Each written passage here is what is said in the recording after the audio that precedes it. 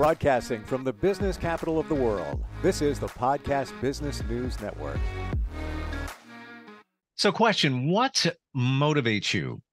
What are your dreams? What gets you closer to them? What do you really want in life? What's your motivation? We're going to put that through call it a special filter to see if it really is authentic or if it's your ego talking. Why do you want these things in life? Whether they're things or people, all the same thing. He is going to help us out with that. He's an amazing men's transformational coach. Joshua Long is back with us. How's it going today, Josh? It's going good. How are you doing? Good. Great to have you here. I'm intrigued. You just mentioned the filter that this goes through. And I believe this is going to be an eye-opener for a lot of us once we start thinking of it in a different way in terms of what our motivations are. And I think about it for a second. Every moment of every day, there's a motivation. What are we doing? Why are we doing it? There's something there. Would you agree with that? Yeah, absolutely. Yeah. An attachment of some kind. Yeah. I'm gonna ride loose on that attachment word to see if it applies to things in my brain. Like in my mind, I give examples. What are you attached to? What do you want?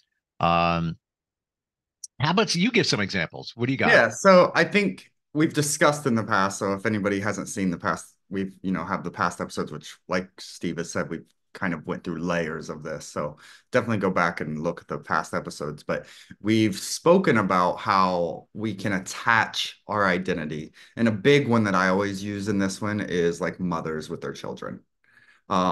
It's kind of like things outside of us and where we're trying to seek purpose, where we're trying to like find ourselves. We give ourselves a false attachment to something that fills us up. But just like mothers, once, the kids get 18 and they're out of the house, empty nest, then a lot of like women are asking themselves like, oh, who am I? To bring that over to the men, a lot of men put this like, and I understand in a masculine energy, if that's the core energy for that man, a lot of times there's that attachment to work because the masculine energy needs purpose. And so the family and their job becomes their identity and it fills that sense of purpose. But then on the contrary, there's because it's not really filling you up, it's a temporary fill. There's always kind of that depressed in the back, which, or coming home and being tired all the time, like we mentioned in the last episode, or maybe becoming a drinker or angry. So it is filling you up. So the identity of that man is attached to his job and being a provider. And so that's what I want to kind of break down today is more so the motivation, not necessarily tying the depth of the identity, but little things that we use to kind of like, what's the motivation behind, like we discussed in the last episode with pride, what is the motivation behind that getting a big home, getting a bigger home, or having the nice car? So that's kind of what I wanted to break down today and getting, like I always say, get curious. Why am I doing this? And then that's where we will find more answers when you're honest with self. And sometimes it takes time because you got to get quiet with self, drop into the body, and really accept, why am I doing this? Like you said, maybe it's just to be loved or feel loved by friends. And so maybe you're that yes man, that says yes to everybody because you just want to feel loved. So what's really motivating you always saying yes to people? I'm trying not to do that. Yeah, it's hard, especially for oh my God. I was just texting with a bunch of friends and I got nothing to hide.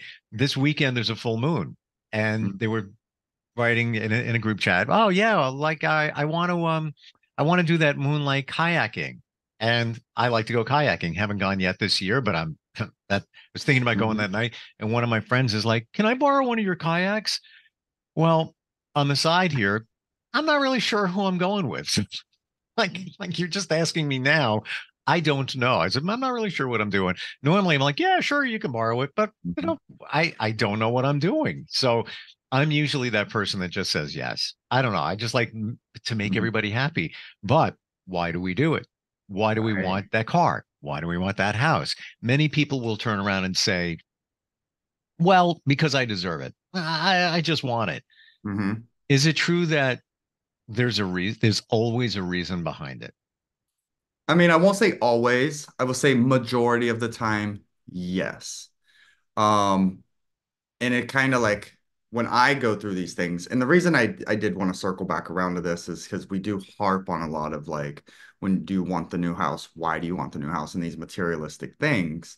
And I don't want to give off the wrong impression of men or individuals thinking at all that those things can't exist in authenticity Sure. because they can. But like you said, I always say yes, I want to make people happy. That's where you get curious.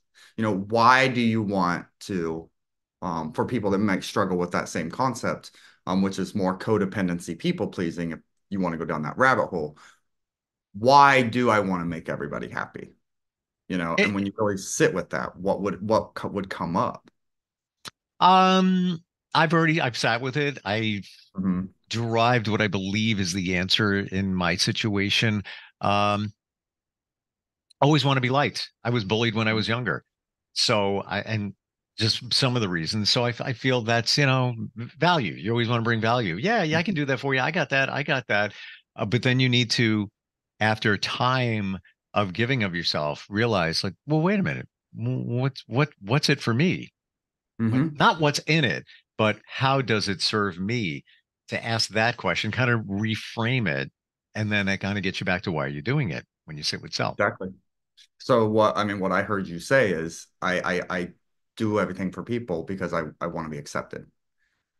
And that would kind of be like the core. So when you guys go down this rabbit hole, you find out where that belief is coming from, and now you can see that you're trying to get acceptance from outside of you, and then that's really where that spirituality practice and inner child work comes in, because what you realize is that everything that I need I can give myself.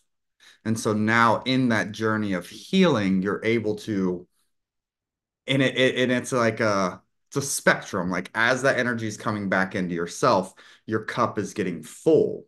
So then you're able to start saying no, even though you're going to go through that phase of like that guilt of saying no because it's out of your whole pattern of protection. Mhm. You'll start to say no more.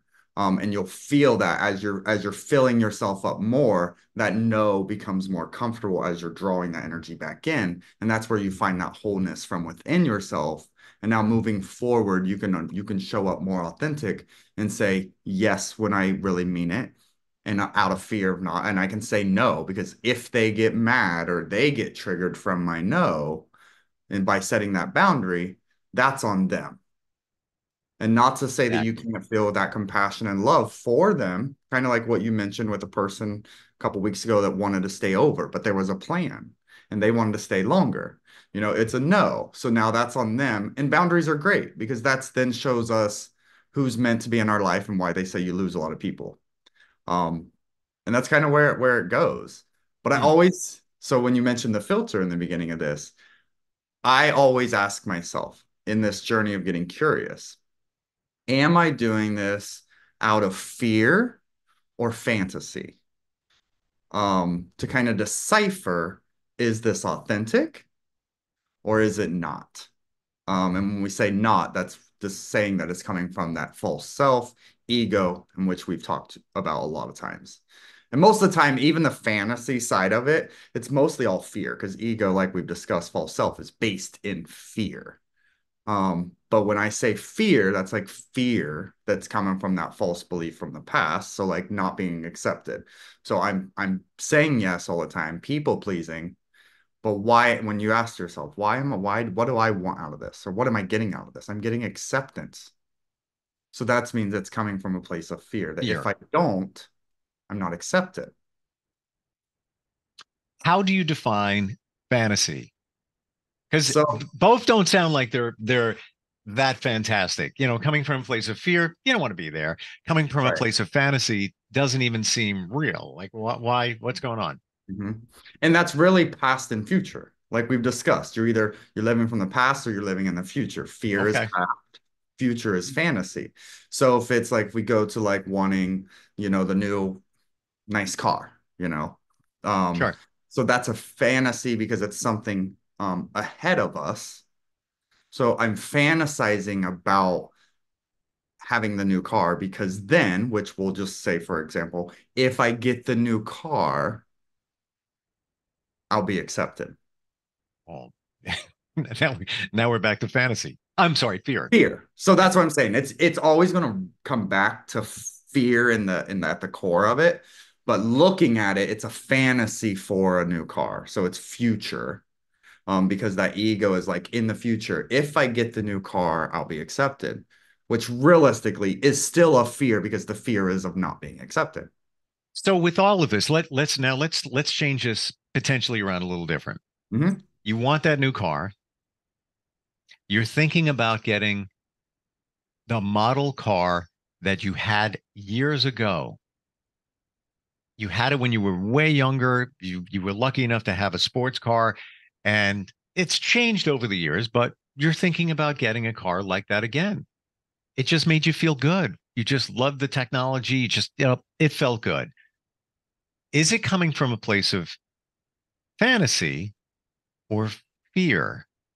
hmm And I mean, that's something I can't answer Okay. for because that's individual. Now, for me, hearing you say that definitely sounds like there's more of an authenticity to it.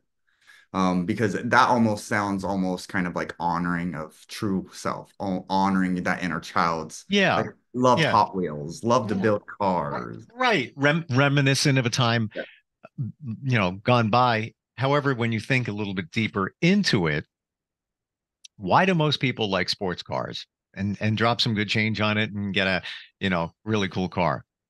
Because they want to be noticed. hmm Why do they want to be noticed? Right. We're back to the fear again, hmm right? Exactly. Can it be both? Like in this scenario, getting a car you had when you were way younger and everything we're looking at here, can it also be all right? So maybe it's 25% fear, but it's really 75% of fantasy. It's authentic. You want to kind of, not a midlife crisis. I'm not going there at all with that. It's more of a, I appreciated it back then, and it's time for me to get a car and I can afford one. So I'm gonna get the sports car, but I don't know what I want. But I really Mhm. did like that one back in the day. So it's more like 75% authentic fantasy, 25% fear. Can it be like that as well? Yeah, I mean, so when you're saying authentic, so you're saying can it be like A little ego bit of fear, authentic? authentic with a little bit of fear. Got it. Yeah. I think it absolutely can. But Me I too. think and that's just kind of getting quiet when you're even when you're like thinking about getting this car with yourself. Is there that little voice of like, "Oh, I can't wait to show somebody. Oh, I can't wait. Oh, I can't wait." Because Of that's course. seeking validation. And I think that authenticity, our egos do need some healthy validation. But that's why you have that close group of people that you really give your trust to, that you are vulnerable with, that will validate you. Um, so I would say, yes, it absolutely can be, 75 authentic, and maybe there's a 25% fear. But if you get the car, what's your motive? Like, it's one of those things, how Mm. how we always hear, like, the more someone brags, about it, it's more, you can tell it's an insecurity. So it's one of those things. If you notice yourself, okay, walking around telling like friends and everybody all the time, like, oh, I'm thinking about getting this car. Oh, thinking about getting this car. Pay attention to how much you're doing it. If you're doing it excessively, it's more fear. And we all know Mm. that. The more you brag, the more it's an insecurity. Sure. You're trying to convince yourself, or create the outcome that you want from it. Hmm. But if it's one of those things where like you have a group of like four best buds and you're like, oh, hey guys, like I'm thinking about getting this car. And regardless of even if they say don't do it, you will still do it because it's for you. That would be more authentic. There's no attachment to anybody else's opinion because Steve wants it Right. Yep. and And nothing and can throw that off. That would be the most authentic way. and you've already thought it out, and this is why you want it, because it Mhm. it brings back memories, whatever it might be. And I'm not talking about a midlife crisis, somebody, the older guy getting the Camaro, I've given an example. We talked about a car, what your motivation would be for a vehicle. But I got to believe, if anybody that gets a higher priced vehicle, I gotta believe there's a portion there that they want to get noticed. I'm just Mhm. saying. And then if that is true, which I believe it is, Okay. why? And that gets us back to The fear the fear. or the fantasy that Yeah, ends up back at fear. Yes. sure. And, Yeah. and all of this, we're not saying that this is bad. This is just the way it is, Right. right? And it's all variable too. So Sure. someone like me and where I'm at in my life at this point, to me, that brand new car, so it's all based on the means of our lifestyle too. Sure. So like to me, like just getting a new like Hyundai is like, whoa, that's like a new car. But to someone that's built a life that has like, just financially extremely successful, my Hyundai is equivalent to their Porsche. So Yeah, what, and then it depends on what perspectives looking at it. sure. So I'm looking at it, I'm thinking there maybe there's that attachment because it's a nicer car. But in their reality, that Porsche is equivalent to my Hyundai. It's not. So it all depends on the perspective you're receiving from your reality, looking at somebody else's reality. Isn't it amazing that as time goes on, a lot of our perceptions change? Because I look at that Hyundai, my friend has one, and I'm like, I'd be great with that. That is just the technology, the way it looks, the status thing, just all goes away after time. Like Mhm. you don't care. But maybe, and that's just my thinking. Would I still buy a sports car at this point? Maybe. I don't know. I don't know. But the Hyundai's fine. It's like I said to my friend, I envy your vehicle. It's actually, I can't find fault with it. That everything, it works great, and the technology is fantastic. Um, but maybe that's getting in touch with one's authentic self, Exactly. Hmm. right? Yeah. And Hmm, so I say all this, I know we're about the end. So I really say this to everybody because I want everybody to really realize. I know that like in our last episode, we were talking about pride and, we kind of beat on, the big house, the car, the material things, and how there's always this like negative attachment to it.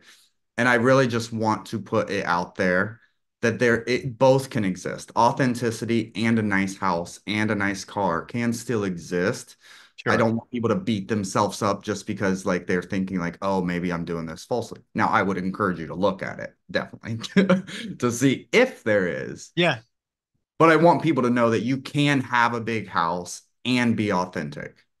So it's kind of like even going back to the midlife crisis is what we call it. To me, that guy that's retired now, to me, him getting that car in that moment, I feel like it's actually more authentic. I think he's just we've known him in a reality where work has become his identity. Because as we get older, we do step into our authentic selves more so. That Hmm. whole like, I don't care what people think. So even at the end of his life, he got that new car. He probably don't care. It probably is really authentic. He don't care what people thinks. He's realized his whole life has been about making money that now he realizes late in life doesn't mean anything. And so now he's like, I'm gonna go spend this money because he's lost that ego's kind of dropped later in life. It's kind of come to the point where it's like, dang, I've lived my whole life, which is that regret feeling. So that Hmm. older man may be in that feeling of regret because now it's so late in his life where he's retired, he's worked his life away, he's in regret, and he's trying to make up for that feeling of regret by getting in that nice car. Because I can almost guarantee that older man, he don't care what his friends think. He wants that car because he wants that car. Well, yeah, yeah. You know? But I still believe that there is a portion of anybody that gets a, yeah, call it a sports Yeah. car, if you will, that there's a piece of it that they want to get noticed, and there's nothing wrong with that whatsoever. However, Hmm. where's it coming from? It's usually fear based, and I can transparently tell you, on the house side, I sold a house 2 years ago, exactly 2 years ago. And I renovated the backyard and just like turned it into something really cool. Why? Why? And if I look at it in hindsight, I would say 30-something% was fear, exactly what we're talking about. I would say that maybe 25% after that was I wanted to share it. It was like the party house. We all came together. It was, I love tropical. I made palm trees in the backyard. I mean, nothing new for you. You're in Florida, but up here, I created it. But the rest of it, when I look back, it was to prove to myself that I could pull it off. Yeah. It was to prove, because I don't know how I did it, but I did it. I gave myself an ulcer, not kidding. But I did it. And I can look back and say, excuse me, I conquered, and I did it. But it's interesting when we start looking at the fear of fantasy and really get deep within ourselves, what comes out of that? Or motivation. What is our motivation when you sit deep with it and be real? Be real. You have to be real to get the answer. Got to be real. Yeah. And I've thought about that, the house thing. And it, because we started talking about a house, and that's it for me. It's very clear for me what it was. But the fear-based is wanting to show others that, I have it, wanted to show, that, all of that, what are fear connected, being, accepted, connected, whatever it might be. But the rest of it was just proving it to myself that I could do it. And that's beautiful, because to me, there was a fear there that maybe doubted yourself if you could do it. So that fear was. Well, you know what? Thank you for saying that, because I didn't think of it that way. You're right. Yeah. You walked into resistance. And I always tell people, when you feel resistance, walk through it. Guaranteed, promise you, every time on the other side is growth. So your ego was doubting self. Oh, maybe I can't do this backyard. Maybe it's too much for me. You're right. Self-resistance, you walked through it and you grew. And now you instilled more like trust in yourself through that process. Totally. And self-strength. So that is beautiful. That process there, it was healing. In many different areas. You're 100% right. Wow. How do you do that? Give yourself kudos. That's what he does. Because there was a fear there, right? But it was internal fear with self. For sure. Yeah. How do we find you? Somebody wants to unpack this, make these realizations. What's your website? Yeah, so you can find me on all social media platforms at Coach Joshua Long. You can send me a direct email at transformation@joshualongcoaching.com, or you can go directly to my website at www.joshualongcoaching.com, JOSHUALONG coaching.com.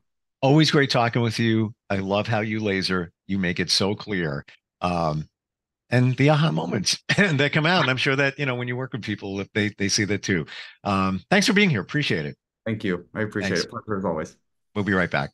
Are you looking for even more of the podcasts and hosts that you love? The Podcast Business News Network is proud to announce that you now have even more ways to listen live. Check out the MyTuner Radio, online radio box, and Simple Radio apps on iOS and Android, or find us online. Search for Business News Network on mytuner-radio.com, or search Podcast Business News Network on streama.com and onlineradiobox.com/US. Take your podcast on the go and don't miss a minute of the action.